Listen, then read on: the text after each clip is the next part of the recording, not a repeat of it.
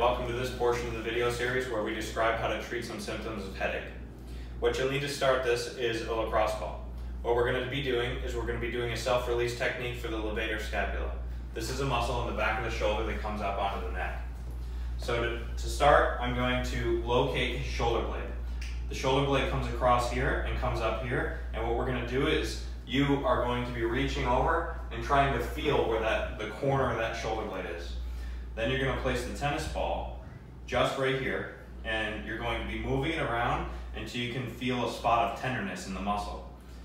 When you find this spot of tenderness, you might feel a referral pain down here, across here, or even up to the back of the head here. So this is the position which we want you to do the self-release. In order to perform this, we're going to turn now that we've located the spot, and we're going to apply pressure on the ball right onto the wall. Okay, so what he's going to do is he is going to tilt his head down and away from where the ball is, and he'll feel an increase in stretch. He is going to apply some light overpressure to his head until he feels an even increased stretch from there.